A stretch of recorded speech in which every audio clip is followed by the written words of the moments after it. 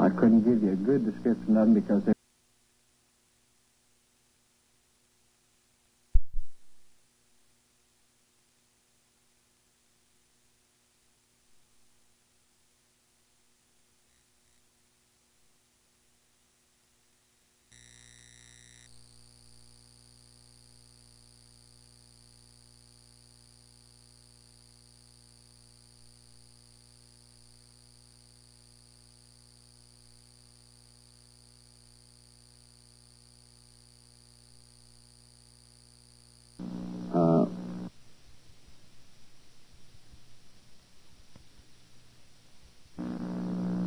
And you're convinced that was a setup?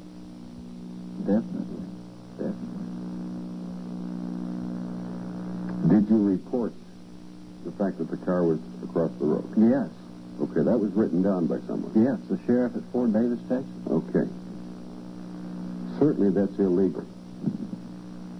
Yeah, I would okay. Say so, yes. Wouldn't the Department of Public Safety or someone have followed that investigation along to... Because that's got to be criminal when an injury is caused. That would be proper procedure. Okay. Do you know whether or not the investigation ensued? I know it didn't ensue. I know there was a report. Do you know why? No, I don't know why. Did you ask anyone why? I was in a hospital for a year. Okay. You know.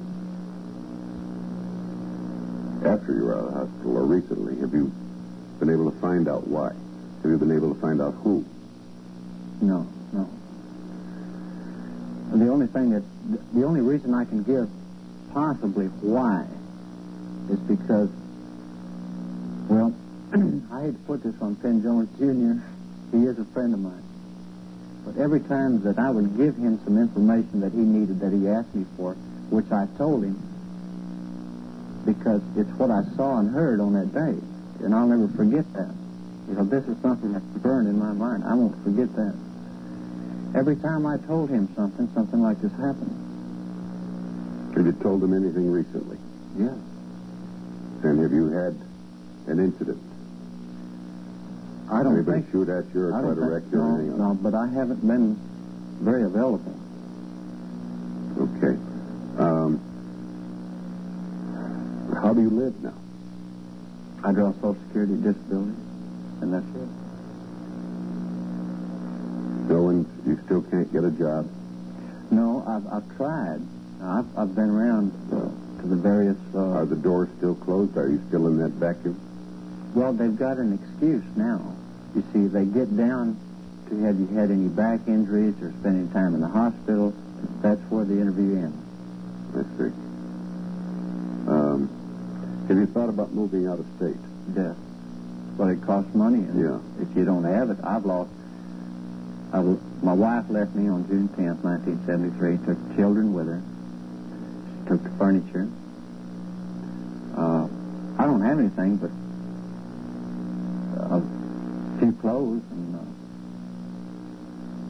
how are you going to travel? And you're sure that this has been done to you? I'm convinced of it. Do you have any recourse? Is there anyone you can go to? Is there a government agency, or is there an official agency anywhere you can go to? You mean to stop the harassment or the attempt? Yeah. I don't know of any.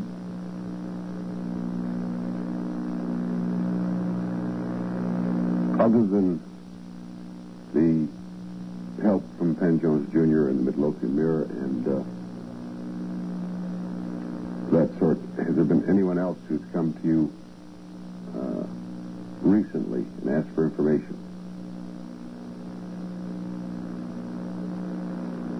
When was the last time that you were asked separately from Penn Jones for information from anyone?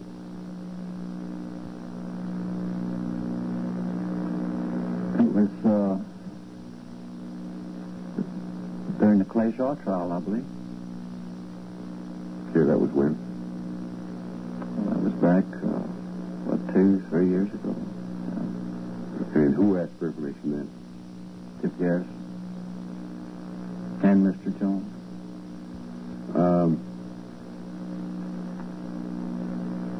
Do you think anyone else is going to come forward and tell it like it was?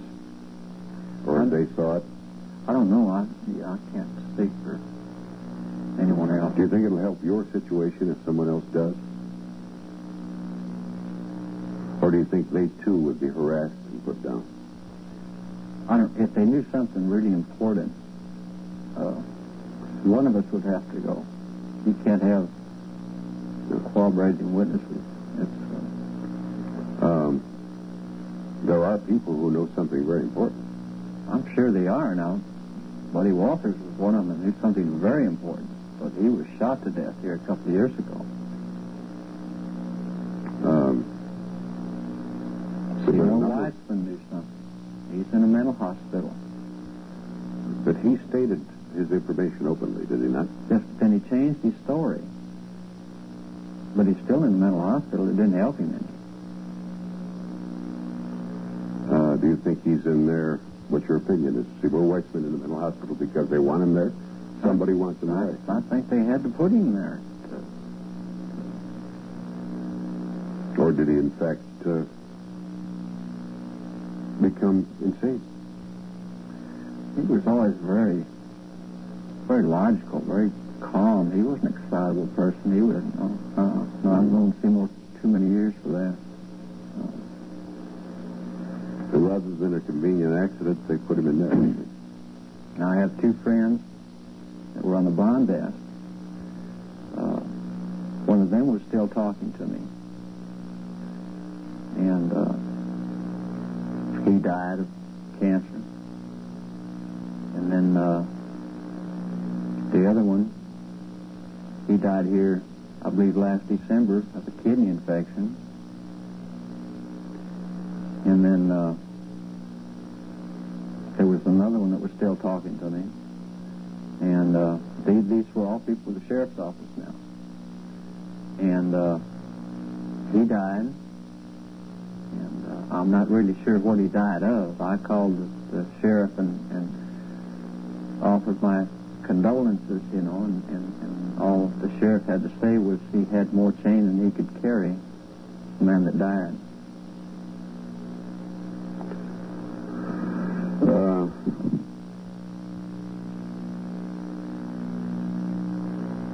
Tell me what Roger Craig feels inside right now. What's he see for tomorrow? What do I see for tomorrow? What do you feel inside right now, and what do you see for tomorrow?